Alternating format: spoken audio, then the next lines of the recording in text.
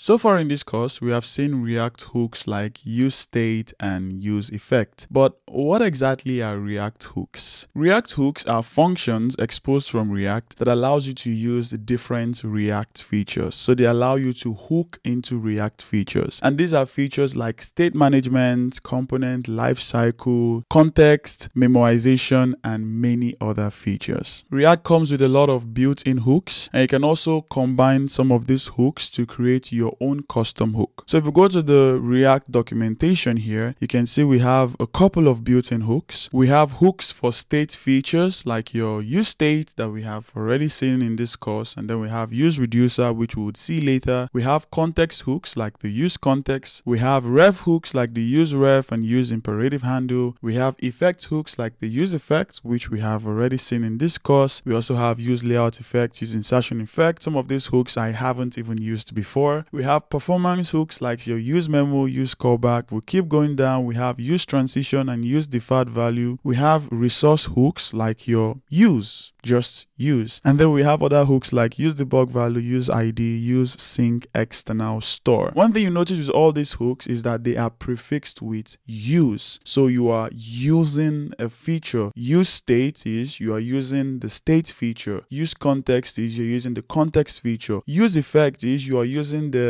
effect feature of React. And if you want to build your own custom hook, the convention is to prefix it with use. For example, I can build a custom hook called useDeeCode, whatever that hook is used for. I don't know. So in the upcoming lessons, we'll be exploring some of these hooks. We'll be seeing what these hooks are, what they do, and we'll also be learning how to use these hooks. But before we proceed to look at some of these hooks, it's important to know that hooks have rules, and they are called rules of hooks. You can find those rules on the React documentation. This is the legacy documentation, and I'm using this legacy documentation because I couldn't find the rules of hooks in the current documentation. So you have two rules. The first rule is that you can only call hooks at the top level. As it says here, you cannot call hooks inside loops, conditions, or nested functions. What does this mean? So if we go back to the application we have been working on so far, if we go to app.jsx, for example, here we have a useState hook. Now I cannot do something like if, and maybe I have a condition that is true, and then I have this hook inside here. I cannot do this because this way I am putting the hook inside a condition block. It is no longer at the top level. I am now breaking that